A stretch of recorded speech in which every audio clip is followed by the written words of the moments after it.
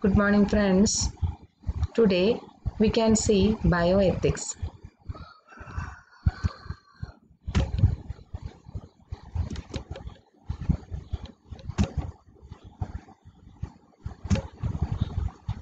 The term bioethics, it was introduced in 1970s by Van Porter. It is the study of ethical, social, legal, philosophical and other related issues emerging in healthcare, biology and medicine. Three major ways of viewing bioethics can be seen. Descriptive bioethics, that is the way people analyze life as affecting their responsibilities and moral action. Second one is perspective bioethics. It is telling people what is acceptable and unacceptable and also about the rights of others. Third one is interactive bioethics. It includes the debate and discussions involving people, society and communities. We can see four major principles of bioethics: autonomy, beneficence, non-maleficence and justice. First one is autonomy. It's the right of an individual to make decisions. For example, decision regarding their own health, treating a patient according to patient's desire, involving patient in treatment decisions, considering the patient's need and safeguarding, all these come under autonomy. Second one is beneficence, that is do good to others. That is primary obligation is service to the patient and public at large. Duty to promote patient welfare, competent and timely delivery of health care is very important. Non-maleficence, duty to protect the patient from harm. Healthcare promotes must not harm the patient. Knowing one's own limitations and when to refer to other specialists is very important in non-maleficence. Justice, fairness and equality. Patients should share more or less equally the cost and benefits of healthcare system. Next we can see Belmont report.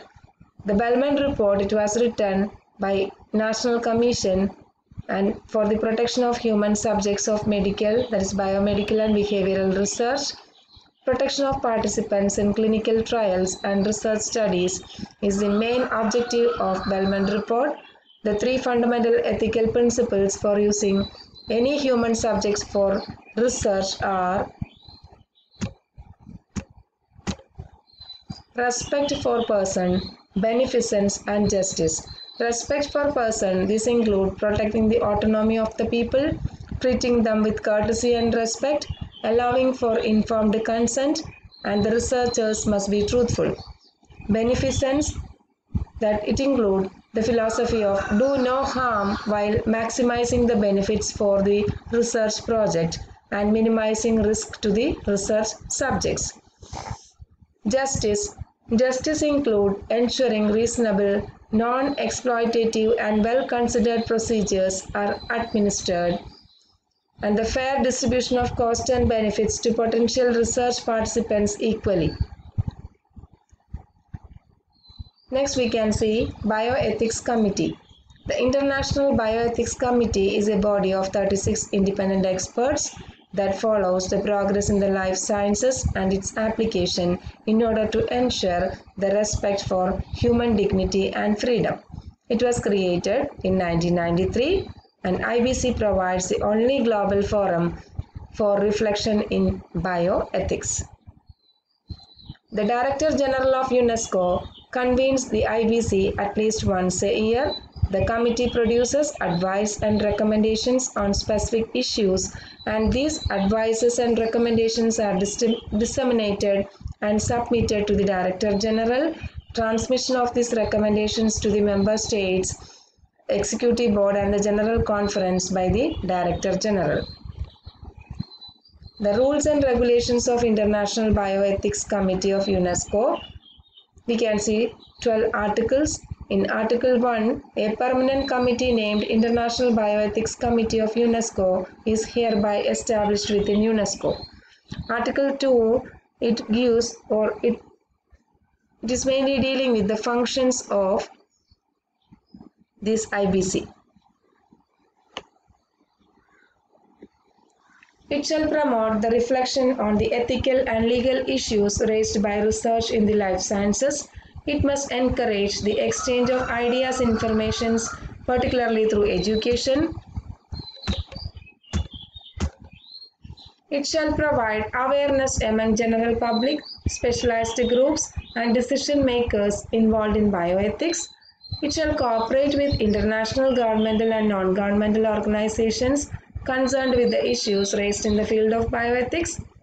It shall cooperate with the national and regional bioethics committee and similar bodies. It shall make recommendations and give advice in accordance with UNESCO's rules and regulations. It shall identify practices that could be contrary to human dignity.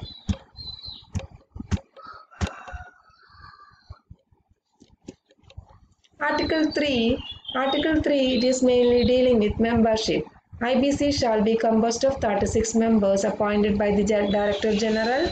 Members shall be independent and shall act in their personal capacity.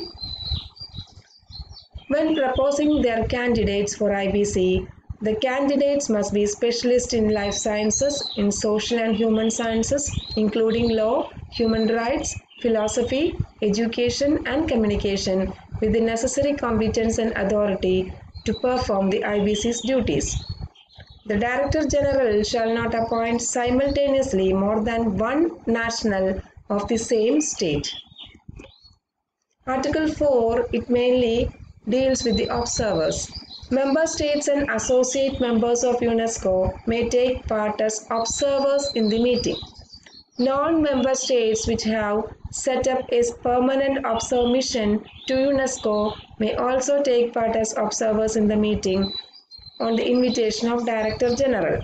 United Nations and the other organization of United Nations systems with which UNESCO has concluded an agreement may also take part as observers in the meeting. Therefore, member states and associate members of UNESCO can take part in meeting. Then non-member states who are in close connection with UNESCO, they can act as observers, and also the United Nations and other organizations of United Nations systems who have signed an agreement with UNESCO can also act as an observer or present as an observer in the meeting.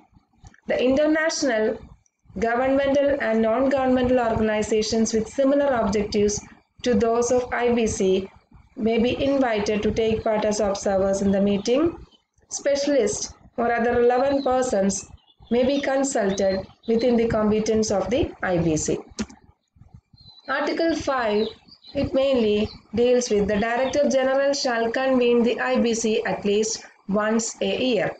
Article 6, it is the terms of office. The term of office for members of the IBC shall be 4 years. Half the IBC members shall be replaced every 2 years. The Director General shall not appoint the same person for more than 2 consecutive terms of office. Article 7 mainly deals with advices and recommendations. Advice and recommendations of IBC shall be taken by consents promptly made public and widely disseminated. Any members of IBC shall have the right to record a dissenting opinion. That is, the recommendations and advices must be made public and must be widely disseminated. Article 8, it includes the rules of procedure. IBC shall adopt its rules of procedure. Article 9, Secretariat. The Director General of UNESCO shall provide staff and other means required for the operation of the Secretariat of the IBC. And the Director General can also appoint a member of the Secretariat of UNESCO as the Secretary General of the IBC. Article 10, it deals with expenses. The servicing expenses of the sessions, it must be financed by General Conference, member states of UNESCO, associate members and non-member states which have a set up or which have set up a permanent observe mission to UNESCO shall bear the expenses of the participation of their observers. UNESCO shall bear the expense of participation of specialists. Article 11. Intergovernmental Committee. An intergovernmental committee is hereby established within UNESCO. Intergovernmental committee shall examine the advices and recommendations of IBC. The Intergovernmental Committee shall inform IBC of its opinion. The Intergovernmental Committee, it shall be composed of 36 representatives of member states elected by General Conference. The sessions of this committee shall be convened by the Director General at least once every 2 years. Joint sessions shall foster dialogue between IBC and Intergovernmental Committee on matters of mutual concern. That is, the joint session shall be chaired by the chairpersons of IBC and Intergovernmental Committee as joint presiding officers. It must be open, that is, the joint session must be open to observers, and it must present a report on the meeting to the Director General, who shall provide it to the member states. Article 12, it deals with revision, that is, these rules may be revised by UNESCO Executive Board. That's all about IBC. Hope you all understand the session. Thank you. Have a nice day.